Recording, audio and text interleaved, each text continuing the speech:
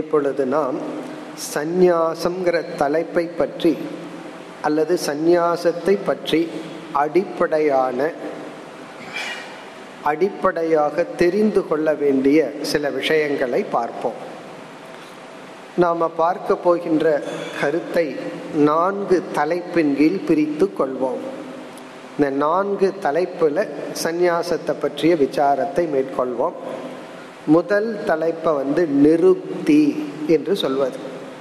நிருக்தி என்றால் சந்நியாசம்ங்கிற சொல்லினுடைய விளக்கம், அந்த சொல்லுக்கான பொருள், சந்நியாசம்ங்கிற சொல்லுக்கான விளக்கம். இரண்டாவது கருத்தாக நாம் பார்க்க இருக்கின்ற இந்த முகவரை எதை விடுதல். சந்நியாசம்ங்கிறதுக்கு விடுதல், தியாகம் செய்தல்னு பொருளை பார்க்க போறோம். அடுத்த கேள்வி எதை தியாகம் செய்தல், எதை சந்நியாசம் செய்தல், அது இரண்டாவது தலைப்பு. நம்முடைய மூன்றாவது தலைப்பு எதற்காக விடுதல். எதை நம்ம சந்நியாசம் பண்ணணும், சந்நியாசம் பண்ணுவோம். அடுத்தது எதற்காக சந்நியாசம் பண்றோம், what for. First what is சந்நியாசா, what எதை நம்ம விடுவோம், வாட் ஃபார். நான்காவது தலைப்பு விதவிதமான சந்நியாசங்கள், டைப்ஸ் ஆஃப் சந்நியாசம். சந்நியாசங்கள்ல பல விதங்கள் இருக்கு, அந்த விதவிதமான சந்நியாசம் அதை பார்க்க போறோம். இப்படி நம்ம 4 தலைப்பின் கீழ் சந்நியாசம் அப்படிங்கிற டாபிக், அந்த தலைப்பை விசாரம் செய்துவிட்டு பிறகு இந்த அத்தியாயத்திற்குள்ள நம்ம போனோம் அப்படின்னா நமக்கு தெளிவாக விளங்கும். அது மட்டுமல்ல, இந்த சந்நியாசம்ங்கிற கான்செப்ட், சந்நியாசம்ங்கிற ஒரு சாதனை, ஒரு வாழ்க்கை முறை, இதில் நமக்கு ரொம்ப குழப்பம் இருக்கு. அந்த வார்த்தைக்கு என்ன பொருள், எதை விடணும், அதில் எதை விட முடியாது, இதையெல்லாம் நம்ம பார்க்க போகிறோம். அதை விட முக்கியம் எதற்காக சந்நியாசம் பண்ணணும், சந்நியாசத்தினுடைய நோக்கம் என்ன, பிறகு எத்தனை விதமான சந்நியாசங்கள் உள்ளது, இதெல்லாம் நம்ம பார்க்கிறோம். இனி இந்த ஒவ்வொரு தலைப்பா எடுத்துக்கொள்வோம். நம்முடைய முதல் தலைப்பு நிருக்தி. நிருக்தின்னு அந்த சொல்லுக்கான விளக்கம், சந்நியாசக என்ற சொல்லுக்கான விளக்கம். இந்த சொல் 3ஆக பிரிக்கப்பட்டுள்ளது. சம், நீ, அஸ் என்று பிரிக்கப்படுகிறது. அஸ் அப்படிங்கிறது அதான் ஆதாரமான சொல், ரூட் தாது அப்படின்னு சொல்லுவோம். அதாவது வினை சொல்லே அஸ்ங்கிறது தான், வினை அடின்னு தமிழ்ல சொல்லுவோம். அஸ்யதி என்றால் தூக்கி எறிதல். அஸ்ங்கிற சொல்லுக்கு தூக்கி போடுறது, ஒன்னை எடுத்து விடுறதுக்கு பேரு அஸ். அஸ்யதி அப்படின்னு சொன்னா ஒன்றை விடுதல், எறிதல், தூக்கி போடுறதுன்னு அர்த்தம். சம், நீ அப்படிங்கிறது எப்படி அதை விடுதல், எப்படி அதை எரிந்து விடுதல் அப்படிங்கிறத விளக்குகிறது. சம் அப்படிங்கிறது சம்யக், நன்கு. நீ நிச்சயேன, தெளிவாக, உறுதியாக. அஸ் அப்படின்னா அஸ்யதி, விட்டு விடுதல், நன்கு உறுதியுடன் விடுதல். இதான் சந்நியாசக. சம், நீ, அஸ், இந்த 3 சேர்த்துனா சந்நியாசம். இப்ப சந்நியாசம்ங்கிற வார்த்தைக்கு என்ன அர்த்தம், நன்கு உறுதியுடன் விட்டு விடுதல். இதனுடைய சொல்லுக்கான பொருள். பிறகுதான் நம்ம அடுத்த டாபிக்ல எதை விடுறது, எதற்காக விடுறதுன்னு பார்க்க போறோம். இங்க சம், சன் அப்படிங்கிற சம் அப்படிங்கிற சொல்லு சம்யக், நன்கு. நீ அப்படின்னா நிச்சயேன, அஸ்யதி. இந்த நிச்சயம் அப்படிங்கிறது புத்தியினுடைய செயல். புத்தி தான் நிச்சயம் பண்றது. உன்னை முடிவு பண்றது அறிவு.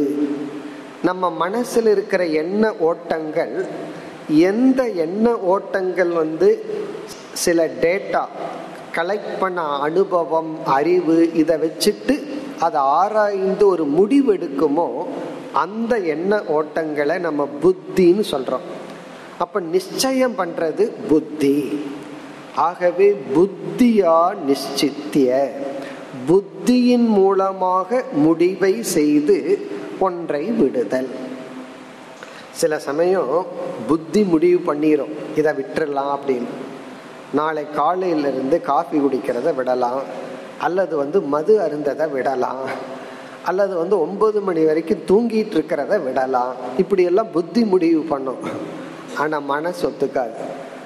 மனசு அது புத்திக்கு உதவி பண்ணாது. அப்ப இங்க சம் அப்படிங்கிறது மனசா, மனதாலும். அப்ப நன்கு அப்படின்னு சொன்னா புத்தி நிச்சயம் பண்ணாலும் அதை நன்கு நம்ம விட முடியும்னா அந்த புத்திக்கு நம்ம மனசு சப்போர்ட் பண்ணணும், துணை புரியணும். ஆகவே சம் அப்படிங்கிற சொல் மனசா சம்யக், மனதின் மூலமாக நன்கு. நீங்கிற சொல் புத்தியா நிச்சித்திய, புத்தியின் மூலமாக முடிவு செய்து. அஸ்யதி விட்டு விடுதல், துரத்தல், துறந்து விடுதல். சில சமயங்கள்ல அறிவு இல்லாம மனசுனால விட்டுருவோம், இதெல்லாம் வேண்டாம். அப்புறம் அறிவு வந்ததுக்கு அப்புறம் இதை நம்ம விட்டது தப்புன்னு எடுத்துக்குவோம். இப்போ ஒருவர் இது நல்ல விஷயமாம் இருக்கலாம், தீய விஷயமாம் இருக்கலாம். நல்ல விஷயத்தை தெரியாம நம்ம விட்டுட்டோம் அப்படின்னா அறிவு வந்த உடனே அதை எடுத்துக்கணும். ஒருவர் விரக்தி அடைந்து ஒரு 25 வயசுல ரிஷிகேஷுக்கு போனார். கொஞ்ச நாள் சாஸ்திரம் படிச்சார். பிறகு மேலும் விரக்தி வந்துச்சு. அவர் என்ன பண்ணார், படிச்சிட்டு இருக்கிற உபனிஷத்துக்கள், கீதை, சமஸ்கிருத புஸ்தகம் இது எல்லாத்தையும் தூக்கி கங்கையில போட்டார். இனிமேல் நான் சாஸ்திரம் படிக்க மாட்டேன், எதுவும் பண்ண மாட்டேன் அப்படின்னு ஒரு ஆதங்கத்துல, ஒரு விரக்தியில, மனசுனால அப்படி போட்டார். எப்ப பார்த்தாலும் நான் கண்ணை மூடி தியானத்திலேயே இருப்பேன், ஏகாந்தமா இருப்பேன், யாருகிட்டையும் பேச மாட்டேன் அப்படின்னு என்ன பண்ணார், எல்லா சாஸ்திர புஸ்தகங்களையும் தூக்கி போட்டார். பிறகு ஒரு 6 மாசம் 1 வருஷம் ஆச்சு. அந்த மனசு சில அப்படியே மனதிலேயே அவர் பாட்டுக்கு ஒரு ஏகாந்தமா விரக்தியா இருந்தார். பிறகு புத்தியில சில உண்மை தெரிஞ்சது. சாஸ்திரம் நமக்கு வழிகாட்டுகின்ற நூல், அதை நம்ம போய் தூக்கி எறியக்கூடாது. அதை புரிஞ்சிட்டதுக்கு அப்புறம்தான் தூக்கி போடணுமே தவிர அதை படிக்கிறதுக்கு முன்னாடியே தூக்கி போடக்கூடாதுன்னு புத்தி சொல்லி மீண்டும் எல்லா சாஸ்திரங்களையும் எடுத்தார். அப்புறம் சமஸ்கிருதம் படித்தார், சாஸ்திரம் படித்தார். பிறகு ஒரு நல்ல ஒரு மகான உருவானார். இதை சொன்னதே எனக்கு அவர் தான். அவரை நான் 80 வயசுல சந்தித்தேன், ஒரு 20 வருஷத்துக்கு முன்னாடி. இப்போ 80 வயசு இருக்கும்போது நான் ஒரு 25 வயசுல அந்த தப்பை பண்ணினேன். இதெல்லாம் வேண்டான்னு முடிவு பண்ணி சில காலங்களுக்கு அப்புறம் நான் அதை எடுத்து மறுபடியும் படிச்சுட்டு மறுபடியும் நான் தூக்கி எறியல, அதை மற்றவர்களுக்கு எடுத்து கொடுத்தேன் அப்படின்னா. இது ஆதங்கம் வரும்போது ஆத்துல போடுறோம், அறிவு வந்ததுக்கு அப்புறம் அடுத்த ஜெனரேஷனுக்கு எடுத்து கொடுக்கறோம். அப்ப இது என்னன்னா, சில சமயம் மனசுல வேண்டான்னு விட்டுருவோம். அது அறிவு பூர்வமா இல்லை, புத்தி வந்தா ஒன்னா எடுத்துக்குவோம். இல்லை அது புத்தி வந்தா சரியா இருந்ததுன்னா அது அப்படியே தொடர்வோம். ஆகவே இங்க துறவு அப்படிங்கிறது 2 இடத்துல இருந்து வரணும். மனதிலிருந்தும் வரணும், அது அறிவு பூர்வமாக இருக்கணும். அதனாலதான் 2 அடைச்சொற்கள், 2 அஜெக்டிவ். மனசா சம்யக் புத்தியா நிச்சித்ய அஸ்யதி விடுதல். இதுதான் சந்நியாசம்ங்கிற சொல்லுக்கான அர்த்தம். இதத்தான் நிருக்தி அப்படின்னு சொல்றோம். அதாவது இன்னும் சுருக்கமா சொல்லணும்னா நன்கு உறுதியாக துரத்தல். அந்த நன்கு அப்படிங்கிறது மனதினால், சம்யக் உறுதியாகங்கிறது புத்தியினால், நிச்சயேன அஸ்யதி என்றால் விட்டு விடுதல். இதுல எதை நம்ம மைண்ட் ஏற்கனவே மதிச்சிட்டு இருக்கோ, எதை வேல்யூ பண்ணியிருக்கோ அதை ஏதோ ஒரு காரணத்தினால விட்டு விடுதல். இது இந்த சொல்லுக்கான பொருள். இந்த சந்நியாசம் அப்படிங்கிற சொல்லுக்கு 2 அர்த்தம் இருக்கு. ஒரு அர்த்தம் துரத்தல், விட்டு விடுதல். நம்ம எதை துறக்கிறோமோ அதை நம்ம சந்நியாசம் பண்ணிட்டோம் அப்படின்னு சொல்றோம். இப்போ ஒரு பழக்கம் இருக்கலாம், ஒரு பொருளுக்கு நம்ம அடிமையாயிருப்போம். அந்த பொருளை நம்ம விட்டோம்னா அந்த பொருளை நம்ம சந்நியாசம் செய்தவர்கள். அது ஒரு தீய பழக்கமா இருக்கலாம். அந்த பழக்கத்தை விட்டுட்டோம் அப்படின்னா அதை நம்ம சந்நியாசம் பண்ணி இருக்கிறோம். இது ஒரு சாதாரண சொல். இரண்டாவது பொருள் நம்ம சாஸ்திரத்துல நம்மளுடைய லைஃப் ஸ்டைல், வாழ்க்கை முறைய 4ஆ பிரிச்சிருக்கிறோம். பிரம்மச்சரிய ஆசிரமம், கிரகஸ்த ஆசிரமம், வானப்பிரஸ்த ஆசிரமம், சந்நியாச ஆசிரமம்னு 4 ஸ்டேஜா நம்ம வாழ்க்கை முறை பிரிக்கப்பட்டிருக்கு. நம்ம ஸ்கூலுக்கு போறதுக்கு முன்னாடி நாம எந்த ஆசிரமத்திலையும் இல்லை, அனாசிரமி. அந்த காலத்துல எல்லாம் 5 வயசு வரைக்கும் இருக்கும். இப்ப 2.5 வயசு வரைக்கும் அந்த குழந்தை அனாசிரமி. அனாசிரமினா 2.5 வயசு வரைக்கும் அந்த எந்த ஆசிரமத்தையும் அந்த குழந்தை சார்ந்தது அல்ல. அதனாலதான் அந்த குழந்தைக்கு எந்த கட்டுப்பாடும் இல்லை. ஏன்னா ஒவ்வொரு ஆசிரமத்துக்குன்னு கடமைகள் இருக்கு. ஒரு பிரம்மச்சரிய ஆசிரமத்துக்குள்ள இவன் ஒரு ஸ்டூடெண்டா போகாத வரைக்கும் இவனுக்கு அந்த ஆசிரம தர்மங்கள் எதுவும் இல்லை. அப்புறம் கிரகஸ்தாசிரம தர்மம் அவனுக்கு வராது, சந்நியாச தர்மம் அவனுக்கு இல்லை. அதனாலதான் அனாசிரமின்னு அந்த குழந்தைய சொல்றோம். அதனால அந்த குழந்தை என்ன செஞ்சாலும் பாபம் இல்லை, அது ஒன்றும் தெரியாது. பிறகு பிரம்மச்சரிய ஆசிரமத்துக்குள்ள போகுது, அவன் ஒரு ஸ்டூடெண்டா இருக்கான். அப்போ அந்த பிரம்மச்சரிய ஆசிரமத்தினுடைய கடமைகள் எல்லாம் அவனுக்கு வரும். பிறகு அவனுக்கே இல்லறத்துக்கு போயிட்டா இல்லற தர்மங்கள் எல்லாம் அவன் பின்பற்றணும். பிறகு ரிட்டையர்ட் ஆனதுக்கு அப்புறம் இன்னைக்கு வானப்பிரஸ்தம்ங்கிற ஆசிரமம் இல்லாட்டியும் கூட அப்படியே கொஞ்சம் கொஞ்சமா வந்துட்டு இருக்கு. ஓல்டேஜ் ஹோம் வானப்பிரஸ்த ஆசிரமங்கள் அதிகரிச்சிட்டு இருக்கு. அப்படி ஒருத்தர் வானப்பிரஸ்த ஆசிரமத்துல இருந்தால் அவர் வீட்டுல இருக்கலாம் அல்லது ஓல்டேஜ் ஹோம்ல இருக்கலாம். ரிட்டையர்மெண்ட்டுக்கு அப்புறம் அவர் வானப்பிரஸ்த ஆசிரமத்துல இருக்கார். பிறகு அவரே விரும்பினா 4வது ஆசிரமமான சந்நியாச ஆசிரமத்தை எடுத்துக்கொள்ளலாம், இல்லாமே இருக்கலாம். அப்ப சந்நியாசி அப்படின்னு ஒருத்தரை நம்ம குறிப்பிட்டோம்னா, ஒருத்தரை பார்த்து அவர் சந்நியாசி அப்படின்னு அதுக்கு 2 அர்த்தம் இருக்கு. ஒன்று 4வது ஆசிரமத்தில் வசிப்பவர், அப்படி ஒரு அர்த்தம். அதாவது பிரம்மச்சரிய இல்லறம் வானப்பிரஸ்தத்தை தாண்டி 4வது ஆசிரமத்தில் இருப்பவரை சந்நியாசின்னு சொல்றோம். அப்ப இது ஒரு லைஃப் ஸ்டைலை குறிக்குது, வாழ்க்கை முறை. இது 2வது பொருள். இனி ஒரு சந்நியாசினா எதையோ விட்டவர் அப்படின்னு அர்த்தம். நான் இதுல சந்நியாசி. அப்போ இந்த 2வது அர்த்தம், அதான் நம்ம நிருக்தின்னு பார்த்தோமே, அது விட்டவன் துறந்தவன் அப்படிங்கிறத மட்டும் குறிக்குது. ஒருத்தன் பிரம்மச்சரிய ஆசிரமத்திலேயே அம்மா அப்பாவை விட்டுட்டு போயிருக்கிறான், காலேஜ்லயோ ஹாஸ்டல்ல போய் படிக்கிறான். அந்த நேரத்துல டெம்பரரியா தற்காலிகமா தாய் தந்தையை துறந்தவன் அப்படி நம்ம சொல்றோம். எதை நம்ம விடுறோமோ அந்த விட்ட காலம் வரை அவன் அதை சந்நியாசம் செய்தவன், விட்டவன். ஆனா இனி ஒரு பொருள் சந்நியாச ஆசிரமத்துல வசிக்கிறவர்களையும் சந்நியாசின்னு சொல்றோம். அவர் எதை விட்டார்னா, பிரம்மச்சரிய ஆசிரமத்தில் இருக்கிற இன்பங்கள், அதே காலத்துல இல்லறத்தில் இருக்கிற இன்பம், வானப்பிரஸ்த ஆசிரமத்தில் இருக்கிற செக்யூரிட்டி இன்பங்கள், இதையெல்லாம் விட்டுட்டு சந்நியாசம்ங்கிற ஒரு லைஃப் ஸ்டைல், வாழ்க்கை முறையில வாழ்பவர். இதுதான் இந்த சந்நியாசம்ங்கிற சொல்லுக்கான பொருள்.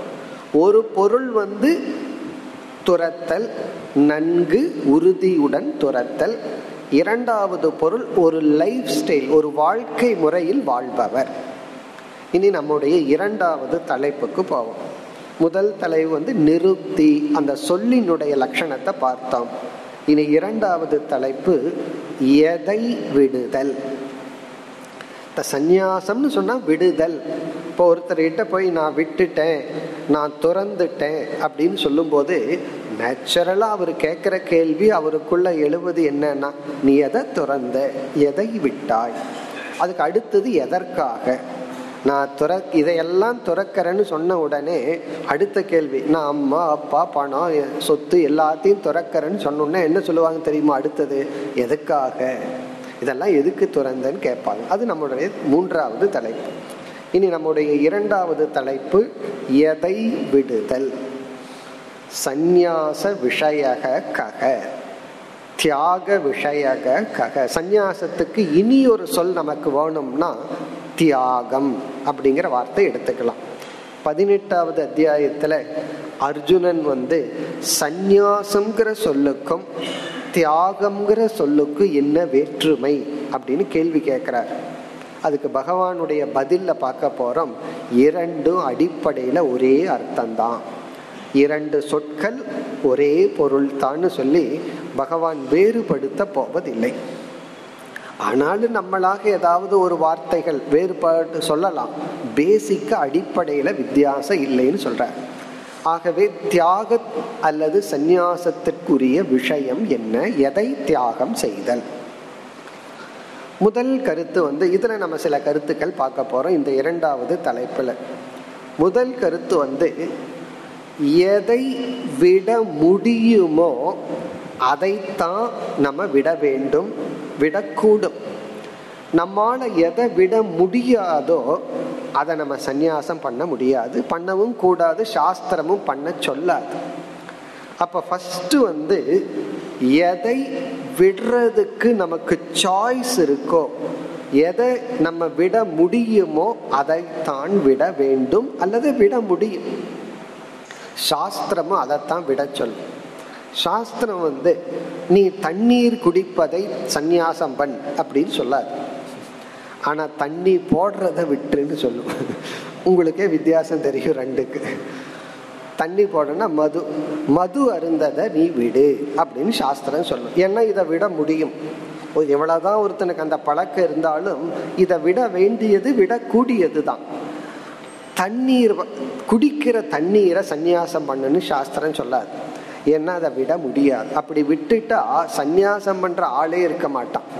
உன்னை நம்ம தியாகம் பண்ணினதுக்கு அப்புறம் தியாகி ஷுட் ரிமைன், அந்த தியாகி இருக்கணும். தியாகியே இல்லைன்னா அப்புறம் அங்க தியாகத்துக்கு என்ன இருக்கு? ஆகவே ஒரு தியாகம் செய்த தியாகி தியாகத்துக்கு அப்புறம் இருக்கணும் அப்படின்னு சொன்னா அவனால எதை தியாகம் பண்ண முடியுமோ அதைத்தான் பண்ணணுமே தவிர எதை முடியாதோ அதை அவன் பண்ணக்கூடாது, பண்ணணும்னு நினைக்க கூடாது. இது பார்க்கறதுக்கு சாதாரண விஷயமா தெரியும், ஆனா லைஃப்ல நம்மளை எத்தனையோ கற்பனை பண்ணி வச்சிருக்கிறோம். ஒரு சந்நியாசி எதெல்லாம் விடணும்னு அவனுக்கு முடிவு பண்ணி இருக்கானோ அதை விட மற்றவர்கள் முடிவு பண்ணி வச்சிருக்காங்க. இவன் இதை சாப்பிடணும், இதை சாப்பிடக்கூடாது, இதை விடணும், அப்படி மற்றவர்கள் முடிவு பண்ணி வச்சிருக்காங்க. ஒரு நார்மலா மற்றவங்களை போல சன்னியாசி சாப்பிட்டு இருந்தா இவங்க சில பேர் ஏற்றுக்கொள்ள மாட்டாங்க. ஏன்னா இவங்க முடிவு பண்ணி வச்சிருக்காங்க இதெல்லாம் இவர் சாப்பிடக்கூடாது. சன்னியாசி பிஸ்கட் சாப்பிடக்கூடாதுன்னு ஒருத்தர் என்கிட்ட சொன்னார். பழங்கள் தான் சாப்பிடணும், சாப்பாடு சாப்பிடக்கூடாது, இப்படியெல்லாம் எத்தனையோ கற்பனைகள். அப்போ நம்ம ஃபர்ஸ்ட் புரிஞ்சுக்க வேண்டியது, சாஸ்திரம் நம்ம எதை விட முடியாதோ அதை சந்நியாசம் பண்ண சொல்லாது, அதை நம்ம விடக்கூடாது. அப்ப எதை முடியுமோ அதைத்தான் விடணும். சாஸ்திரம் உணவையே சந்நியாசம் பண்ணுன்னு சொல்லல, உணவில் சில சந்நியாசத்தை சொல்லியிருக்கு, இதையெல்லாம் சாப்பிடு, இதை சாப்பிடாதுன்னு. ஆனா உணவையே சந்நியாசம் பண்ண சொல்லலை. அதே போல குடிக்கிறதுல இருக்கிற இடம், நீ இருக்கிற இடத்தையே தியாகம் பண்ண சொல்லல, நீ எங்கேயுமே இருக்கக்கூடாதுன்னு சொல்லல. அது வீட்டை வேணா தியாகம் பண்ணலாம், தூங்குறதுக்கான இடத்தை தியாகம் பண்ண சொல்லல, அந்த ஆசிரமத்தை வேணா தியாகம் பண்ண சொல்லலாம். அப்படி அதே போல மூச்சே விடாத அப்படின்னு சாஸ்திரம் சொல்ல முடியாது. அப்ப முதல் கருத்து எதை நாம விட்டா நம்ம உயிர் வாழ முடியாதோ, அன்றாட வாழ்க்கை நம்ம நார்மலா இருக்க முடியாதோ அதை சாஸ்திரமும் விட சொல்லல, நாமளும் விட வேண்டிய அவசியம் கிடையாது. நம்ம சில பேர் குறிப்பா இல்லறத்தில் இருப்பவர்கள் என்ன நினைப்பார்கள்னா, நமக்கு எல்லாமே இருக்கு, வீடு இருக்கு, செக்யூரிட்டி இருக்கு, பணம் இருக்கு, இப்படி எல்லாம் இருந்துட்டு இருந்தா எப்படி மோட்சத்தை அடையிறது? எல்லாத்தையும் விட்டுட்டு பிச்சைக்காரன் ஆகணும், அப்பதான் மோட்சம் அப்படின்னு நினைக்கிறோம். அப்படி கிடையாது. எல்லாத்தையும் விட்டாலும் கடைசியில இருக்கிற இடத்த விட முடியாது, ஆரோக்கியமான உணவை விட முடியாது, தூய்மையை விட முடியாது, தண்ணீர் குடிக்கிறத விட முடியாது. அப்ப வீட்டில் அதை தானே இருக்கு, வீட்டுல அதுதானே நம்ம வச்சிருக்கிறோம். அப்ப எதை விட கூடாதோ, எதை விட முடியாதோ, மனிதனுடைய அடிப்படை தேவைகளை எதை விட முடியாதோ அதை சாஸ்திரம் விட சொல்லாது, விட வேண்டிய அவசியம் இல்லை. அடுத்தது இரண்டாவது கருத்து எவைகளெல்லாம் நம்முடைய உடலுக்கும் மனதிற்கும் நன்மையை தருமோ அதையெல்லாம் நம்ம விடக்கூடாது.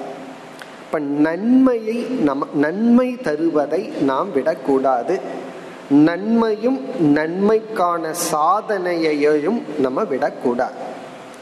அப்ப சந்நியாசம்னு சொன்னா, அதான் ஒரு மகான் சொல்லுவார், எல்லாம் ஒரு மகானை புகழ்ந்தார்களாம். இவர் எல்லாத்தையும் துறந்துட்டு கடவுளே கதின்னு கடவுளை அடைஞ்சிட்டார். அதுக்கு அந்த சுவாமி சொன்னாராம், நீங்க கடவுளையே துறந்துள்ளீர்கள், நான் அல்பமான விஷயத்தை தானே துறந்திருக்கேன். நீங்க கடவுளை துறந்துட்டு உலக பொருள்களை அடைஞ்சிருக்கிறீங்க. நான் உலகத்துல சில பொருள்களை தொடர்ந்து கடவுள்கிட்ட போனேன். அப்படி பார்க்கையில பெரிய துறவிகள் நீங்க தான் அப்படின்னு சொன்னார். ஏன்னா பெரிய பொருளை துறப்பவன் பெரிய துறவி, அல்பமான பொருளை துறப்பவன் அல்பமான துறவி. இவன் ஸ்ரேயஸ் நன்மையை மோட்சத்தையே துறந்திருக்கானே, அதை துறந்துட்டு பிரேயஸ் அல்பமான பின்னாடி போயிட்டு இருக்கிற நீங்க தானே துறவின்னு சொன்னார். ஆகவே இங்க துறவு அப்படின்னு சொன்னா நன்மையை துறப்பது துறவு அல்ல, நன்மைக்கான சாதனைகளை துறப்பது துறவு அல்ல. அதையும் புரிஞ்சுக்கணும். முதல்ல அடிப்படை தேவையானதை துறக்க முடியாது, கூடாதுன்னு பார்த்தோம். அதே போல நமக்கு ஒன்று நல்லது பண்ணிட்டு இருந்ததுன்னு சொன்னா, ஒரு பொருள் நமக்கு நன்மையை கொடுத்து கொண்டிருந்தால் அந்த நன்மையை கொடுக்கும் பொருளை துறப்பது துறவு அல்ல. ஒருத்தர் இல்லறத்தில் இருக்கார், அவர்கிட்ட பணம் ரொம்ப இருக்கு. அந்த பணத்தை வச்சுட்டு அவர் நல்லது பண்ணிட்டு இருக்கார், தனக்கு சித்த சுத்திய வர வச்சிட்டு இருக்கார். வாழ்க்கைக்கு தேவையான மோட்சத்துக்கு அந்த பணத்தை சாதனமா பயன்படுத்திட்டு இருக்காருன்னு வச்சுக்குவோமே. அப்ப அவர் அந்த பணத்தை துறக்கணுங்கிற அவசியம் கிடையாது. ஏன்னா அந்த பணம்ங்கிறது அவருக்கு நன்மையை கொடுத்துட்டு இருக்கு. என்னைக்கு அது கர்வத்தை கொடுத்து போகத்துக்குள்ள போய் அவருக்கு அது கஷ்டத்தை கொடுத்தது, அப்ப வேணா அதை துறக்கலாம். இப்ப எந்த பொருள், அது பணமாகலாம், உறவாகலாம், இருப்பிடமாகலாம், நமக்கு ஸ்ரேய சாதனையா இருக்கோ அந்த பொருளை துறக்கணுங்கிற எண்ணம் வரக்கூடாது. நமக்கு ஒரு அழகான ஆன்மீக லட்சியத்திற்கு, இறைவனை அடைகிறதுக்கு ஒரு அழகான இன்ஃப்ராஸ்ட்ரக்சர் வச்சிருக்கிறோம். ஆனா சில பேர்த்துக்கு ஒரு தப்பான கில்ட் வரும், இது இவ்வளவு செக்யூர்டா இருக்கே, இதை நான் துறக்கணும். துறந்துட்டு போனா என்னன்னா, நீ எந்த சாதனையும் பண்ண முடியாது. நன்மையை கொடுக்கிற ஒரு சூழ்நிலையோ பொருளையோ எதை நம்ம துறக்க கூடாது. அப்ப இரண்டாவது கருத்து ஸ்ரேயஸ் சாதனை துறப்பது துறவு அல்ல. பிறகு ஜீவன நிமித்தமான கர்மங்களோ செயல்களோ அல்லது பொருள்களையோ நம்ம துறக்கிறது துறவு அல்ல. அதத்தான் ஜீவன நிமித்தம்னு சொல்றோம். அதாவது இருப்பிடம், உணவு, பிறகு நம்ம உடம்ப ஆரோக்கியமா வச்சுக்கணும்னா அதற்கு தேவையான பொருள்கள், இதையெல்லாம் துறப்பது துறவு அல்ல. பிறகு எதை துறத்தல், எதை விடுதல் என்றால், அதுல அடுத்த பார்க்க போற கருத்து காமிய கர்ம தியாகம். காமியமான கர்மத்தை துறத்தல் காமிய வஸ்து தியாகம் அல்லது சந்நியாசம். காமியம் அப்படின்னு சொன்னா இன்பத்தை மட்டும் கொடுக்கின்ற பொருள்களையும் இன்பத்தை கொடுக்கின்ற செயல்களையும் துறத்தல். அது சந்நியாசத்தினுடைய ஃபர்ஸ்ட் ஸ்டேஜ். நம்ம எதை துறத்தல்ங்கிறது 2-3 பார்க்க போறோம். அதுல முதல் துறத்தல் காமிய கர்ம, காமிய வஸ்து. காமியம் அப்படின்னா பிளஷர், இன்பம், போகம். போகத்தை கொடுக்கிறதுக்காகன்னு நம்ம செய்கின்ற செயல்கள், எஃபர்ட். நம்மளுடைய முயற்சி செயல்கள் எல்லாம் இதை பண்ணுனா எனக்கு இவ்வளவு இன்பம் கிடைக்கும் அப்படின்னு இன்பத்துக்காகன்னு செய்கின்ற செயலை துறத்தல். அத சாஸ்திரம் துறக்க சொல்லுது. பிறகு சில பொருள்கள் எல்லாம் அதனுடைய பலன், அல்டிமேட் பெனிஃபிட் ஜஸ்ட் என்ஜாய்மெண்ட், இன்பம் தான். அதை சாஸ்திரம் துறக்க சொல்லும். இப்ப நம்ம நைட்டே போய் சாப்பிட்றோம், பிளேட்ல பார்த்தோம் அப்படின்னா எவ்வளவு பொருள், சாப்பிட்ற ஐட்டம் நம்ம உடம்புக்கு நல்லதை கொடுக்குது, எவ்வளவு ஐட்டம் நாக்குக்கு நல்லதை இன்பத்தை கொடுக்குதுன்னு பிரிச்சோம்னா, ஒருத்தர் சொன்னார் அப்படி பிரிச்சோம்னா பிளேட்ல ஒண்ணுமே இருக்காது அப்படின்னு. எல்லாமே போயிருமே. ஒருத்தர்கிட்ட அப்படி சொன்னேன், நீங்க பிளேட்ல நாக்குக்கு சுவையான பொருள், உடம்புக்கு ஆரோக்கியமான பொருள்னு பார்த்து சுவையான பொருளை எல்லாம் வெளியே எடுத்துருங்கன்னா பிளேட்ல ஒண்ணுமே இருக்காதுன்னு. அப்படின்னு என்ன அர்த்தம்? நம்ம இன்பத்துக்குன்னே அதிகமா சாப்பிட்றோம், ஆரோக்கியத்துக்குன்னு குறைவா வச்சிருக்கிறோம். தப்பி தவறி ஏமாந்து அதுக்குள்ள ஆரோக்கியம் இருந்தா தான் உடம்புக்கு ஆரோக்கியம் கிடைக்குதே தவிர பிறகு பார்த்தோம்னா நேச்சுரலா ஆரோக்கியமா இல்லை. அப்ப வஸ்து, சில பொருள்கள் அந்த பொருள்கள் எதற்கு பயன்படும்னா ஒரு இன்பம். அதே போல சில ரிலேஷன்ஷிப், சில உறவுகள், சில உறவுகள் எல்லாம் இருக்கு. இப்ப அந்த உறவு, இப்ப அம்மா அப்பாவோட பையனுக்கு ஒரு உறவு இருக்கு.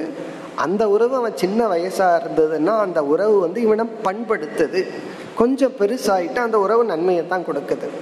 சில ரிலேஷன்ஷிப் இருக்கே, அது என்னன்னா, நான் ஃப்ரெண்ட்ஸோட வெளியே சுத்திட்டு வரேன்ட்டு போயிட்டு வருவான். அந்த ரிலேஷன்ஷிப் எதுக்குன்னா ஜஸ்ட் பிளஷர். 2 பேர் சேர்ந்து உருப்படியா ஒரு லட்சியத்தையும் பண்ண மாட்டாங்க, ஒரு காரியம் பண்ண ஜஸ்ட் பொழுதுபோக்குக்குன்னே அந்த ரிலேஷன்ஷிப் இருக்கு. இவருக்கு போர் அடிச்சா அவரு ஞாபகம் வரும், அவருக்கு போர் அடிச்சா இவர் ஞாபகம் வரும். 2 பேர் சேர்ந்து என்ன பண்ணுவாங்கன்னா ஹோட்டல்ல போய் சாப்பிட்டு அரட்டை அடிச்சுட்டு வருவாங்க. இப்போ இந்த ரிலேஷன்ஷிப் என்னன்னா ஜஸ்ட் ஒரு என்ஜாய்மெண்ட். அப்படி சில உறவுகள் அதனுடைய லட்சியம் என்னன்னா எந்த விதமான ஒரு கன்ஸ்ட்ரக்டிவான முன்னேற்றம் இருக்காது, ஜஸ்ட் என்ஜாய்மெண்ட்டுக்குன்னா அந்த ரிலேஷன்ஷிப். இந்த கிளப்ல போய் பார்த்தோம்னா அந்த ரிலேஷன்ஷிப் எப்படின்னா, கிளப்ல இருக்கிறவங்க என்ன எப்படி ஜஸ்ட் என்ஜாய்மெண்ட், சேருவாங்க, ஜாலியா பேசுவாங்க, பிறகு பிரிந்து விடுவார்கள். அந்த காலம், அந்த இடம், அந்த உறவுகள், கிளப் பெஸ்ட் எக்ஸாம்பிள். அதெல்லாம் எதற்குனா என்ஜாய்மெண்ட்டை தவிர வேற ஒன்றும் கிடையாது. அங்க இருக்கிற மனிதர்கள் இருக்கிற உறவுகள், பொருள்கள், காலம், இதெல்லாம் இப்படி காமிய கர்ம காமிய வஸ்து சந்நியாச யோக்கியம். இப்ப நம்ம பார்க்கிற கருத்து சந்நியாசத்துக்கான யோக்கியம் எது அப்படின்னா, எதை சந்நியாசம் பண்றோம், சாஸ்திரம் எதையெல்லாம் சந்நியாசம் பண்ண சொல்லுது அப்படின்னு சொன்னா ஃபர்ஸ்ட் சொல்றது காமிய கர்ம காமிய வஸ்து. அதே போல காமிய ரிலேஷன்ஷிப், உறவுகள், வெறும் இன்பத்திற்காக மட்டும் நம்ம வச்சிருக்கிற உறவுகள், மனிதர்கள், பிறகு பொருள்கள், பிறகு செயல்கள், ஆக்ஷன், ரிலேஷன்ஷிப், ஆப்ஜெக்ட். அதாவது செயல்கள், உறவுகள், பொருள்கள், அதனுடைய பர்பஸ் காமியமாக மட்டும் இருந்தா சாஸ்திரம் அவைகளையெல்லாம் கொஞ்சம் கொஞ்சமாகவோ படிப்படியாகவோ அல்லது தியாக விஷயம் அப்படின்னு சொல்லும், தியாகத்திற்குரிய விஷயம்னு சொல்லும். சில தியாகங்கள் எல்லாம் தற்காலிகமாகவும் இருக்கலாம். இப்போ ஒரு பையன் ஹாஸ்டல்ல போய் படிக்கும்போது அம்மா அப்பாவை விட்டுட்டு போறான், அது தற்காலிகமான தியாகம். அந்த இடத்துல அம்மா அப்பாவோடையே எப்பொழுதுமே விளையாடி கொண்டு இருக்கிறதே அது அப்டக்கிள் ஆயிடும். ஒரு குழந்தை 2 வயசு வரைக்கும் அம்மா அப்பாவோட விளையாடிடுச்சு, அந்த குழந்தை சொல்லுது வாழ்க்கை பூரா இப்படியே இருக்கணும்னா அது சரியல்ல. அது ஒரு ஸ்டேஜ் வரைக்கும் தான் அது, அதுக்கு மேல அதை துறந்துட்டு அடுத்ததுக்கு அவன் போகணும். இனி அடுத்தது ஃபர்ஸ்ட் காமியத்தை பார்த்தோம், அடுத்தது நித்திய கர்ம, நம்மளுடைய சில கடமைகள், சில டியூட்டி, இதையுமே சாஸ்திரம் துறக்க சொல்லும். கடமைகள், சில ரெஸ்பான்சிபிலிட்டி, சில கடமைகள். சில கடமைகள் நமக்கெல்லாம் இருக்கு, சில பொறுப்புகள். இப்ப இந்த இடத்துலதான் நம்ம கவனமா புரிஞ்சுக்கணும். இந்த கருத்தை அடுத்து நம்ம பார்க்க போற கருத்தோட இணைச்சாதான் நமக்கு புரியும். எதற்காக துறக்கின்றோம்ங்கிறதையும் சேர்த்து பார்க்கும்போது தான் இது நமக்கு விளங்கும். இருந்தாலும் இந்த இடத்துல பார்ப்போம். ஃபர்ஸ்ட் சாஸ்திரம் தியாக விஷயமா சொல்றது இன்பத்தை தியாகம் பண்ணு, போகத்தை தியாகம் பண்ணு, போகத்திற்குரிய பொருள்கள், உறவுகள், மனிதர்கள், சூழ்நிலைகள் அதையெல்லாம் நீ விட்டுரு. இரண்டாவது என்ன சொல்லுது, இதையெல்லாம் விட்டுட்டு வந்ததற்கு பிறகு ஃபர்ஸ்ட் இதைத்தான் பண்ணணும். இதையே விடாதவன் அடுத்த ஸ்டெப்புக்கு வர முடியாது.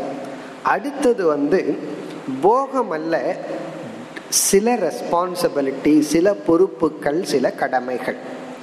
இந்த வாழ்க்கையில என்னைக்கு கடமைகள் எல்லாம் நம்ம விட்டு விலகும்னு பார்த்தோம்னா, அதுக்கு சாஸ்திரத்துல சொல்ற எக்ஸாம்பிள் அலை என்னைக்கு ஓயும் நீ என்னைக்கு ஸ்நானம் செய்வாய். அலை ஓஞ்சதுக்கு அப்புறம் கடல்ல குளிக்கிறன்னு ஒருத்தர் வெயிட் பண்றாருன்னு வச்சுக்கோமே, அவர்னால குளிச்சிட முடியுமா? அலையும் ஓயாது, இவர்னால கடலுக்குள்ளேயும் போக முடியாது. அப்படி நம்ம இறுதி மூச்சு இருக்கிற வரைக்கும், அல்லது கோமாவில் விழுகிற வரைக்கும், அல்லது கை கால்கள் வராம பெட்ல படுக்கிற வரைக்கும் நமக்கு கடமைகள் இருந்து கொண்டே இருக்கும். அந்த கடமைகளுக்கு முடிவே கிடையாது. உடல்ல ஆரோக்கியம்ங்கிறது ஒரு இன்வெஸ்ட்மெண்ட் மாதிரி, ஒரு வெல்த். அந்த வெல்த் இருக்கிற வரைக்கும் அந்த வெல்த்தை எடுக்கிறதுக்கு உலகத்துல ஆட்கள் இருந்து கொண்டே இருப்பாங்க.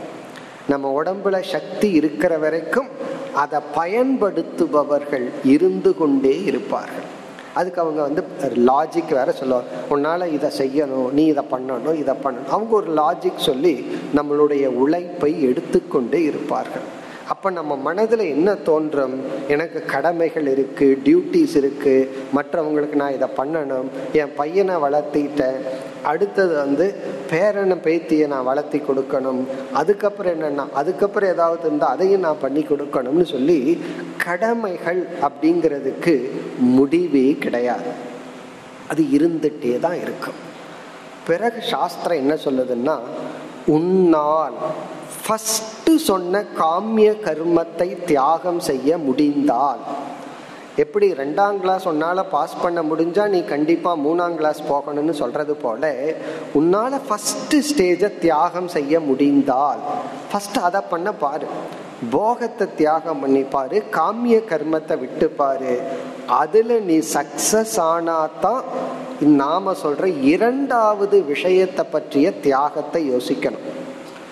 இதுல தியாகத்தை பற்றி சாஸ்திரம் சொல்லும், சந்நியாசத்தை பத்தி சொல்லும். ஒருத்தன் காமிய கர்மத்தையே தியாகம் பண்ணாம இருக்கிறவனை போய் உன்னுடைய சில கடமைகளை பொறுப்புகளை தியாகம் பண்ணுன்னு சாஸ்திரம் சொல்லாது. அப்படி இவன் காமியத்தையே தியாகம் பண்ணாதவன் கடமையை தியாகம் பண்ண என்ன ஆகும் தெரியுமோ? இவன் அதிக காமியத்துக்குள்ள போயிடுவான். கடமையையும் தியாகம் பண்ணி இவன் என்ன பண்ணுவான்? அதிக போகத்துக்குள்ள போயிடுவான். உதாரணமா ஒருத்தர் ரெகுலரா திங்கக்கிழமையிலேருந்து வெள்ளிக்கிழமை வரைக்கும் ஆஃபீஸ் போயிட்டு இருக்கார். அது அவருடைய டியூட்டி. அவர் பார்க்குற சீரியல் ஃபிலிம் எல்லாம் சண்டே தான் பார்ப்பார். சண்டே தான் டிவி முன்னாடியே உட்காந்துட்டு இருப்பார்னு வச்சு, என்டர்டெயின்மெண்ட் எல்லாம் அவருக்கு சண்டே தான். ஒரு நாள் வீட்டில் எவ்வளவோ ரெஸ்பான்சிபிலிட்டி பொறுப்புகள் எல்லாம் இருக்கு, ஒரு முக்கியமான வேலையெல்லாம் வந்தாச்சு. அப்போ என்ன பண்ணுவார்? ஆஃபீஸ்க்கு லீவு போடுவார். இப்போ ஆஃபீஸுக்கு ஒரு நாள் லீவு போட்டார்னா ஆஃபீஸ்ல எவ்வளவு கடமைகள், எவ்வளவு பிஸியா இருப்பாரோ அதை விட 2 மடங்கு பிஸியா இருக்கிற சூழ்நிலை வந்தா தான் அவர் போடுவார். அப்படி போட்டா என்ன பண்ணுவார்? அன்னைக்கு ஆஃபீஸை விட வீட்டில் பிஸியா இருப்பார். ஏன்னா எத்தனையோ டியூட்டி இருக்கு. ஒரு வேலையும் டியூட்டியும் கிடையாது. இவர் ஆஃபீஸ்க்கு லீவ் போடுறாருன்னு வச்சுக்கோமே, நார்மலாக என்ன பண்ணுவார்? வீட்டில் உட்காந்துட்டு அதே என்டர்டெயின்மெண்ட்டை தான் பண்ணுவார். ஏன்னா இவருக்கு வேற டியூட்டி கிடையாது, வேற லட்சியம் கிடையாது. இப்போ ஏற்கனவே இருக்கிற ரெகுலர் டியூட்டியை விட்டுட்டார்னா இவருக்கு அதுக்கு மேலே ஒரு ரெஸ்பான்சிபிலிட்டி இல்லை. அப்படின்னா அவர் என்ஜாய்மெண்ட்டுக்கு தான் போவார். ஆகவே ஒருவர் ஆஃபீஸை விடுறார் அப்படின்னா அதுக்கு மேலே அவருக்கு ஒரு ஹையர் லட்சியம் இருக்கணும், ஹையர் இம்பார்ட்டன்ட், அதை விட முக்கியம் ஒன்று அவருக்கு இருக்கணும். அப்பொழுதுதான் டியூட்டியை விடலாம். அப்போ சில பேர் சொல்லுவாங்க, இவ்வளவு வேலையை வச்சுட்டு எதுக்கு ஆஃபீஸுக்கு வந்தீங்க, நீங்கள் போய் அதை முடிச்சுட்டு வாங்க. இப்போ வீட்டில் ஒருத்தருக்கு உடல்நிலை சரியில்லை, ஹாஸ்பிட்டல் அட்மிட் பண்ணணும், அதை விட ஒரு பொறுப்பு இருக்குது. அந்த பொறுப்போட ஆஃபீஸுக்கு போனால் ஆஃபீஸில் இருக்கிற மேனேஜிங் டைரக்டர் என்ன சொல்லுவார்? முதல்ல அதை முடிச்சுட்டு வாங்க. அதே போல அந்த சூழ்நிலையில சில கடமைகளை துறக்கலாம். இல்லை நான் அந்த சீரியலை பாதி வச்சிருக்கிறேன் அப்படின்னு போய் சொல்ல முடியுமோ? இன்னைக்கு இந்த முக்கியமான படம் ஓடுது, நான் வேணா போயிட்டு வரட்டுமான்னா அவர் ஒத்துக்க மாட்டார். அப்போ ஃபர்ஸ்ட் காமிய கர்மத்தை துறந்து அதுல ஒருத்தன் வெற்றி அடைஞ்சிட்டான்னா இவன் அடுத்ததுக்கு வர்றான். சாஸ்திரம் கடமை கடமைனே நீ போயிட்டு இருந்தீன்னா உன்னுடைய வாழ்க்கை முழுவதும், உன்னுடைய எனர்ஜி முழுவதும் அதுக்கே போயிடும். சில கடமைகளை நீ குறைத்து கொண்டு, சில கடமைகளை நீ துறந்து விட்டு உன்னுடைய முக்கியமான கடமையை நீ பண்ணு. அதற்கு மேல உனக்குன்னு சில கடமைகள் இருக்கு, உனக்குன்னு இண்டிவிஜுவல் ரெஸ்பான்சிபிலிட்டி, லட்சியம் இருக்கு. மற்றவங்களுக்குன்னு வாழ்றது நல்லதுதான், பிறகு உனக்காகவும் வாழணும்னு சொல்லி இந்த செல்ஃப் ரெஸ்பான்சிபிலிட்டியை பார்த்து சில கடமைகளை சாஸ்திரம் அதே கடமைகளை செய்யணும்னு சொன்ன மனிதனுக்கு சாஸ்திரமே அலவன்ஸ் கொடுக்குது. எப்படி வீட்டில் இருக்கிற முக்கியமானவங்களை ஹாஸ்பிட்டலில் சேர்த்தும் போது மேனேஜிங் டைரக்டரே நீ வராத, வேலை செய்யாத, நீ போய் அதை முடிச்சுட்டு வான்னு சொல்றாரோ, எந்த மேனேஜிங் டைரக்டர் நீ வந்துதான் ஆகணும், வரலினா சம்பளம் கொடுக்க மாட்டேன்னு சொல்றாரோ, அவரே நீ 10 நாள் வராதன்னு சொல்றாரோ, அதே போல எந்த சாஸ்திரம் இதெல்லாம் உன்னுடைய நித்திய கடமைன்னு சொல்லுச்சோ, அதே சாஸ்திரம் இப்படிப்பட்ட உனக்கு நீ இந்த ஸ்டேஜுக்கு வந்துட்ட அப்படின்னா சில கடமைகளை துறக்கலாம் அப்படின்னு அலவன்ஸ் கொடுக்குது, அனுமதி கொடுக்குது. அப்போ மனசுல எந்த குற்ற உணர்வு இருக்காது. அதாவது பொய் சொல்லிட்டு, ஆபீஸ்ல பொய் சொல்லிட்டு நம்ம ஏதாவது வீட்டு முக்கியமான வேலையை பார்த்தா பயந்துட்டு பார்ப்போம், குற்ற உணர்வோட பார்ப்போம். அதே இது ஆபீஸ்ல அளவு பண்ணிட்டு பண்ணோம்னா சந்தோஷமா பார்ப்போம். அந்த ஆபீஸ் மேனேஜிங் டைரக்டர்ங்கிறது ஈஸ்வரன் அல்லது சாஸ்திரம். அதுவே சில கடமைகளிலிருந்து நீ விலகிக்கொள், கடமைகளை குறைத்துக்கொள் அப்படின்னு சொல்லி கடமைகளையும் ரெஸ்பான்சிபிலிட்டி பொறுப்புகளையும் சாஸ்திரம் சந்நியாசம் செய்ய அனுமதி கொடுக்கின்றது. அப்ப இரண்டாவது சந்நியாசம் என்ன? நமக்கு இருக்கிற பொறுப்புகள், கடமைகள், சில உரிமைகள், அதையெல்லாம் நம்ம விடலாம். அதெல்லாம் எப்பொழுது, எதற்காக, அதெல்லாம் ரொம்ப முக்கியம். விடலாம்னு சொன்னா அதை நம்ம அடுத்த டாபிக்ல பார்ப்போம். எதற்காக, எப்பொழுது. இப்ப எப்பொழுது விடலாம். அதே போல காமிய கர்மத்தையும் அப்படித்தான். இவனுக்கு ஒரு பொருள் மீது ரொம்ப ஆசை இருக்கு, அந்த ஆசையை விடுற அளவுக்கு பக்குவம் இருந்தா விடலாம். விடுற அளவுக்கு பக்குவம் இல்லைன்னா சாஸ்திரம் அதையும் விடாதேன்னு தான் சொல்லும்.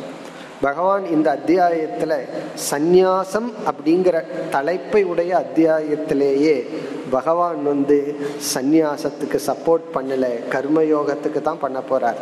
ஏன்னா அதுல ஒரு டேஞ்சர் இருக்குன்னு பகவான் சொல்ல போறார். நம்ம அங்க பார்க்க போறோம். சந்நியாசம் உயர்ந்ததா, கர்மயோகம் உயர்ந்ததாங்கிறதா அர்ஜுனனுடைய கேள்வி. அதுக்கு பகவானுடைய பதில் சந்நியாசத்தை விட கர்மயோகம் தான் சிறந்ததுன்னே பதில் சொல்ற. இந்த பதிலை புரிஞ்சுக்கிறதுக்காகத்தான் நம்ம அடித்தளமா சந்நியாசத்தை பற்றிய ஒரு விசாரம் நமக்கு தேவைப்படுகின்றது.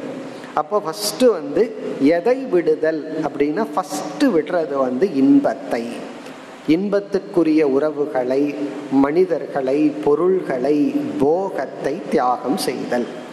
அதுக்கப்புறம் சில கடமைகள், சில உறவுகள், சில பொருள்கள்.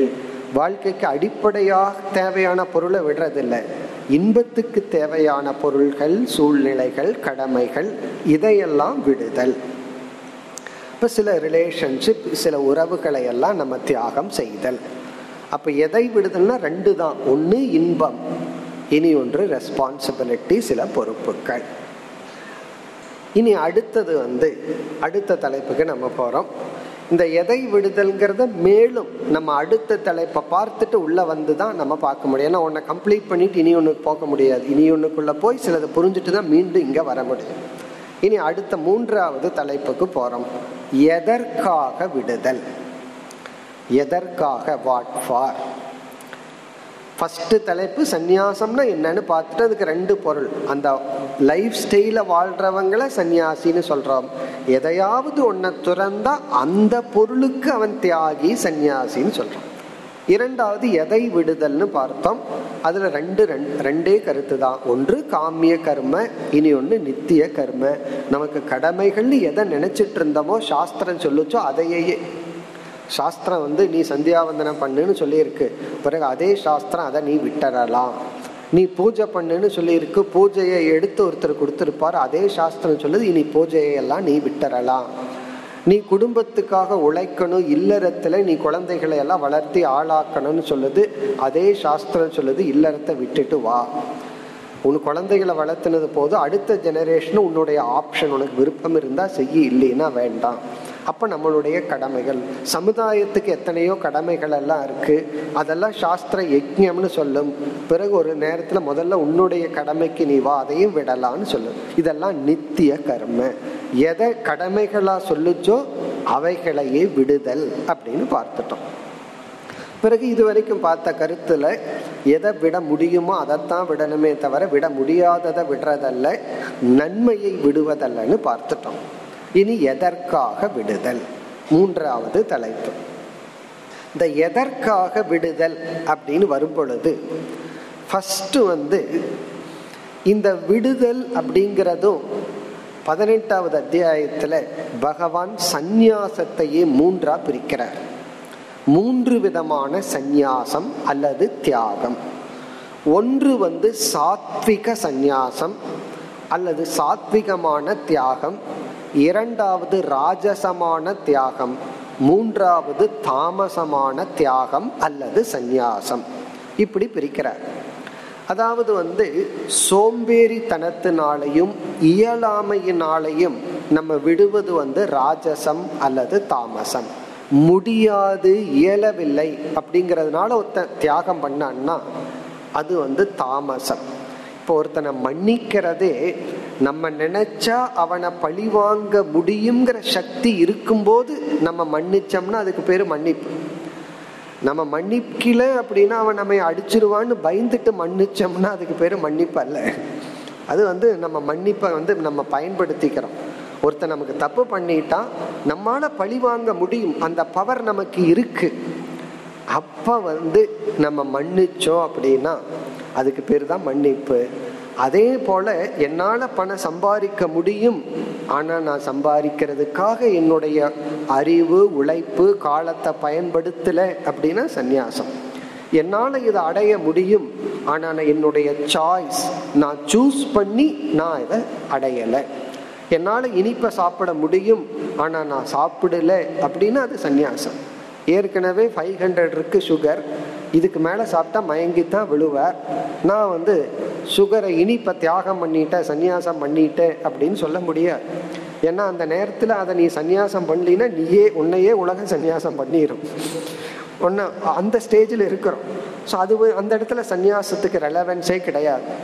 ஆகவே இங்க எதை தியாகம் செய்தல், எதற்காக தியாகம் செய்தல் அப்படிங்கிற கேள்வி வரும் பொழுது இங்க தாமசமான ராஜசமான சந்நியாசத்தை பார்க்காம நம்ம சாத்விகமான சந்நியாசத்தை எடுத்துக்கணும். அந்த இடத்துல பகவான் சொல்றார், எதற்காக ஒன்றை நம்ம தியாகம் பண்றோம் அப்படின்னா எதற்காகனா நம்முடைய இலக்கு அதைவிட மேலான படியில் இருப்பதாக இருந்தால், நம்ம அதை அடையிறதுனால என்ன நன்மையை அடையவோமோ அதை தியாகம் பண்றதுனால நாம் அடையக்கூடிய நன்மை அதை விட மேலாக இருந்தால் அப்பொழுதுதான் அதை தியாகம் செய்ய வேண்டும்.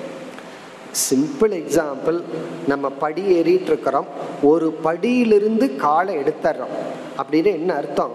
அந்த படியை தியாகம் பண்ணிட்டோம்னு அர்த்தம். ஒரு காலில் நின்றுட்டு இருக்கிறோம், ஒரு கால் அந்த படியை எடுத்தாச்சு, அதற்கு மேல படியில நம்ம வைக்கிறதா இருந்தா இதற்கு பேர் சந்நியாசம். இப்போ ஒரு படியிலிருந்து நீ காலை எடுத்து வைக்கிறது அடுத்த படியா இருக்கணும். இப்போ அடுத்த படிக்காக இந்த படியை துரத்தல். இவர் அடுத்த படியே கண்ணுக்கு தெரியல, உடனே காலை எடுத்துட்டாருன்னு வச்சுக்கோமே, அதான் திரிசங்குன்னு சொல்றது. ஃபர்ஸ்ட் அடுத்த படி உனக்கு தெரியணும். அடுத்த படியை தெரிஞ்சு கால் வைக்கிறதுக்கான சக்தி இருக்கும் பொழுது நீ இந்த படியிலிருந்து காலை எடுத்து அடுத்த படிக்கு வைக்க. ஆகவே எதற்காக என்றால் நம்ம 3 லட்சியத்தை பார்க்க போறோம். இந்த 3 லட்சியத்திற்காக சாஸ்திரம் தியாகம் அல்லது சந்நியாசத்தை கூறுகின்றது. சாஸ்திரம் இந்த 3 லட்சியத்துக்காகத்தான் நீ துறக்கணும் அப்படின்னு சொல்லுது. அதுல ஒவ்வொன்றா நம்ம பார்க்க போறோம். அத மூன்றையும் பொதுவா மேலான ஸ்ரேயஸ், ஹையர் பெனிஃபிட், ஹையர் அப்படின்னு புரிஞ்சுக்குவோம். எக்ஸ்ட்ரா, இந்த கிரீட்டிங் கார்டு அனுப்பும் போது நீங்க இந்த வருஷத்திலிருந்து நல்லா இருங்கன்னு அனுப்பிச்சா அது தப்பா போயிடும். அப்ப இத்தனை வருஷமா நீங்க இந்த வருஷம் நல்லா இல்லையா, கடந்த வருஷம் ஒழுங்கா இல்லையான்னு ஆயிரும். இந்த வர்ற வருஷம் உங்களுக்கு நன்மையை கொடுக்கட்டும்ங்கிறத விட சில கிரீட்டிங் கார்டில் வர்ற வருஷம் உங்களுக்கு எக்ஸ்ட்ரா நன்மையை கொடுக்கட்டும்னு எழுதியிருப்பாங்க. அப்படின்னா இந்த வருஷம் நீங்க நல்லா தான் இருந்தீங்க, மே யூ ஹாவ் எக்ஸ்ட்ரா ஹாப்பினஸ் அப்படின்னு வாழ்த்துறது. அப்படின்னு அர்த்தம் என்னன்னா, உங்களுக்கு ஹாப்பினஸ் இருந்தது, இன்னும் கொஞ்சம் எக்ஸ்ட்ராவா இருக்கட்டும். அதே போல நீ நல்லவனா தான் இருக்க, நன்மையை தான் அனுபவிச்சுட்டு இருக்க, ஒரு எக்ஸ்ட்ரா மேலான நன்மைக்காக, மேலான இலக்குக்காக, உயர்வுக்காக தியாகம் செய்தல். இது ஜெனரல். சாதாரணமா சொன்னா Thyaga சந்நியாசா for higher benefit, higher கோல் அல்லது ஸ்ரேயஸ். ஸ்ரேயஸையே நான் தியாகம் பண்ணா அது ஸ்ரேயஸ் தரம். நல்லதை நான் தியாகம் பண்ணா அது பெட்டர், பெட்டரை நான் தியாகம் பண்ணா அது பெஸ்ட்டுக்காக. பெஸ்ட்டை தியாகம் பண்ண முடியாது. அப்படி ஒன்று நல்லதையே நான் விடுறேன் அப்படின்னா அதற்கு மேலாக. ஒருத்தர் ஒரு வீட்டுக்குள்ள இருந்து அந்த வீட்டுக்காக சேவை பண்ணிட்டு இருக்கார், நல்ல ஒரு ஸ்பிரிட்டோட பண்றார். அவர் வீட்டையே விட்டுட்டு போய் நாட்டுக்காக பண்றாருன்னு வச்சுக்கோமே, அது பெட்டர். ஒரு 4 பேர்த்துக்கு பண்றதை விட, அப்படித்தான் ரீசெண்டா எனக்கு தெரிஞ்ச ஒருத்தர் போனார், ரொம்ப நல்லவர். அவர் நான் வீட்டில் இருக்கிற 4 பேர்த்துக்கு பண்றதுக்கு பதில் ஒரு ஓல்டேஜ் ஹோம்ல போய் இருந்து எல்லாத்துக்கும் நான் சேவை பண்றேன்ட்டு போனேன். அப்ப அது என்னன்னா, ஒரு வீட்டை துறந்தார். அந்த துறவு அவர் செய்கின்ற சேவை இன்னும் கிராஸா பெரிய லெவல்ல போச்சு. அப்படி எதற்காகங்கிற கேள்வி ரொம்ப சிம்பிள் ஆன்சர் இப்ப இருக்கின்றதை விட மேலான, உயர்ந்த. அதனாலதான் ஒருத்தன் தியாகம் அல்லது சந்நியாசம் பண்ணினதுக்கு அப்புறம் அந்த இடத்துல 2 விதமான இது ஏற்படணும். இவனுக்கு எதெல்லாம் பிடிக்கலையோ வேண்டாமோ அதை விடுறது தியாகம் அல்ல. இவன் எதை விரும்புறானோ, எதுல மதிப்பு இருக்கோ, எமோஷனல் வேல்யூ இருக்கோ அதை தியாகம் பண்றான். அப்ப அந்த நேரத்துல தற்காலிகமா அவனோட மைண்டில் ஒரு பெயின் இருக்கத்தான் இருக்கு. அப்படி இருந்தா தான் நம்ம தியாகம் பண்ணணுங்கிற உணர்வே ஏற்படும். நமக்கு பிடிக்காத ஒன்றை விட்டுட்டோம்னா நம்ம மனசுல தியாகம் பண்ணணுங்கிற எண்ணமே வராது. சில பேர் காசிக்கு போய் பிடிக்காத காயை விட்டுட்டு வருவார். காசிக்கு போனா ஏதோ ஒரு வெஜிடபிளை விடணும் அப்படின்னு ஒரு ஐதீகம் இருக்கு. இதெல்லாம் யோசிச்சு வச்சுக்குவாங்க. எது நம்ம சாப்பிடாதது, எது டாக்டர் அலர்ஜின்னு சொல்லியிருக்காங்க, அதை போய் சங்கல்பம் பண்ணி விட்டுட்டு வருவோம். அப்படின்னு என்ன அர்த்தம்னா, இதுலேயும் ஒரு ஏமாத்தர் தான் தியாகம் பண்ற மாதிரி. இந்த சந்தியாவந்தனம் பண்ணும் போது இந்த அதுல ஒரு அங்கம் பிராணாயாமம் பண்றது, இது ஒரு ஸ்டைலா அப்படி இப்படின்னு அடிச்சுட்டு சந்தியாவந்தனம் பண்றது அப்படின்னு. அங்க பிராணாயாமம் பண்ற மாதிரி ஒரு பாவனை. அதே போல சந்நியாசம்ங்கிறது ஒரு பாவனை அல்ல, இட் இஸ் அ ஸ்பிரிட். அது ஒரு விதமான ஸ்பிரிட். அது ஒரு சடங்கு அல்ல, அது ஒரு ஸ்பிரிட். இப்போ அது எதற்குனா, எதுல நமக்கு வேல்யூ இருக்கோ அதை நம்ம தியாகம் பண்றோம். அதனாலதான் காமிய தியாகம்ங்கிறது ரிலேட்டிவ். ஒருத்தருக்கு ஒன்று காமியமா இருக்கிறது இனியொருத்தருக்கு ஒன்று காமியமாகவே இருக்காது. அவங்களுக்கு அதுல அடிக்ஷனே இருக்காது. ஒருத்தர் கேம்புக்கு போனார்கள் ரிஷிகேஷுக்கு. அங்க நியூஸ் பேப்பர் இல்லை. இது பல வருஷத்துக்கு முன்னாடி. இப்பவா இருந்தா எல்லா செல்போன்லயும் எல்லாத்தையும் பார்த்துடலாம். அவர் அந்த 7 நாள் நியூஸ் பேப்பர் படிக்காதது ஏதோ இமயமலை ஏறிட்டு வந்தது போல அவருக்குள்ள ஒரு தியாகம். இங்க எல்லாரிடத்துலயும் நான் 7 நாள் நியூஸ் பேப்பர் படிக்கல, 7 நாள் நியூஸ் பேப்பர் படிக்கலன்னு 7 நாள் சொல்லிட்டு இருந்தார். காரணம் என்னன்னா, அவரை பொறுத்த வரைக்கும் ஒரு பெரிய தியாகம். இந்த நியூஸ் பேப்பரே படிக்காதவர்களுக்கு அது ஆச்சரியமா இருக்கு, என்ன பெரிய தியாகம் பண்ணிட்டாங்க. அப்ப இங்க காமியம்ங்கிறது ரிலேட்டிவ். அவர்களுக்கு எதுல அடிக்ஷனோ அதை துரத்தல். பிறகு அடுத்த ஆஸ்பெக்ட், ஒரு பகுதி அந்த நேரத்தில் அவருக்கு ஒரு பெயின் இருக்கணும், கஷ்டம் இருக்கணும். பிறகு அவருக்கு மேலான நன்மையை கொடுக்க வேண்டும். பகவான் 18வது அத்தியாயத்துல சொல்லும் போது, ஒருத்தன் சந்நியாசத்துக்கு அப்புறம், தியாகத்துக்கு அப்புறம் அவன் அழிஞ்சிடக்கூடாது, அவன் அதை விட ஆக்கப்பூர்வமா மாறணும். நம்ம ஒரு தியாகம் பண்ணி அதுலயே அழிஞ்சிட்டோம் அப்படின்னா அந்த தியாகம் அந்த சந்நியாசம் தாமசமானது, ராஜசமானது. அந்த சந்நியாசத்துக்கு தகுதியே இல்லாம அதை நம்ம சந்நியாசம் பண்ண கூடாது. ஒன்ன நம்ம துறந்தோம்னா அந்த துறவு நமக்கு நன்மையை கொடுக்கும். இப்போ ஒருத்தன் சின்ன வயசுல இருக்கிறவன் 22 வயசுல அம்மா அப்பா தியாகம் பண்ணிட்டு சன்னியாசத்துக்கு வர்றான். வந்து எப்ப பார்த்தாலும் அழுதுட்டே ஹோம் சிக்காய் அவனுக்கு உடம்புக்கு சரியில்லாம போய் செத்தே போயிட்டான்னு வச்சுக்குவோமே, அதை சாஸ்திரம் ஏற்றுக்கொள்ளாது.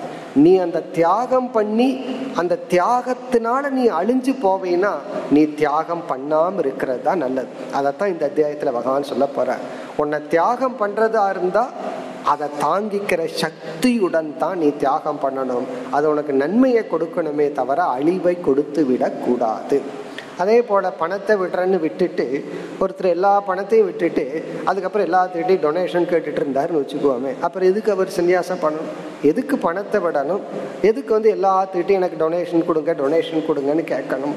இப்போ சன்னியாசம்னு நீ பணத்தை விட்டுட்டீங்கன்னா கிடைக்கிறதுல சந்தோஷம் ஆட இல்லை, நான் டொனேஷன் வாங்கி அதை பண்ணுறேன் இதை பண்ணுறேன்னா அதுக்கு எதுக்கு சன்னியாசம்ங்கிற ஸ்பிரிட், அந்த வாழ்க்கை முறை அது எதற்கு? அதை ரொம்ப பேர் உணர்வதில்லை. ஆகவே இங்க சந்நியாசம் அப்படின்னு சொன்னா அந்த சந்நியாசத்திற்கு தகுதி இருக்க வேண்டும். இப்ப எதற்காக விடுதல், அதை நம்ம 3 பார்க்க போறோம். சாஸ்திரம் டெக்னிக்கலா சொல்ல போகும் இதற்காகத்தான் நீ விடணும்னு. நம்ம ஜென்ரலா சொன்னா நன்மைக்காக. அதுல முக்கியம் விட்டதற்கு பிறகு அந்த துறவு நமக்கு அதிக ஸ்ட்ரென்த்தை கொடுக்கணுமே தவிர, அதிக நன்மையை கொடுக்கணுமே தவிர, வாழ்க்கையை உயர்த்தணுமே தவிர அழித்து விடக்கூடாது. ஒரு நாள் விரதம் இருந்தோம் அப்படின்னா அதனுடைய பலன் உடல் ரீதியா நமக்கு அதிக பலனை கொடுக்கணுமே தவிர, பலத்தை கொடுக்கணுமே தவிர அது அல்சரை கொடுக்க கூடாது. விரதம் அல்சரை கொடுத்தா அது தாமசம், ராஜசம். விரதம் உடம்பில் இருக்கிற கொலஸ்ட்ராலை எல்லாம் நீக்கி வெயிட் எல்லாம் குறைச்சு ஆரோக்கியத்தை கொடுத்தா அந்த விரதம் சரியான தியாகம். அப்ப தியாகம் அப்படிங்கிறது மேலான நன்மைக்காக, சந்நியாசம்ங்கிறது மேலான நன்மைக்காக. நீ அடுத்த கருத்து, இந்த மேலான நன்மையை சாஸ்திரம் 3 ஸ்டேஜில் பிரிச்சு இந்த 3க்காகத்தான் சந்நியாசம் தியாகம் செய்யணும்னு சொல்கின்றது. அது என்ன என்பதை நாம் அடுத்த வகுப்பில் பார்ப்போம். ஓம் பூர்ணமத பூர்ணமிதம் பூர்ணாத் பூர்ணமுதச்யதே பூர்ணஸ்ய பூர்ணமாதாய பூர்ணமேவாவசிஷ்யதே. ஓம் சாந்தி சாந்தி சாந்தி.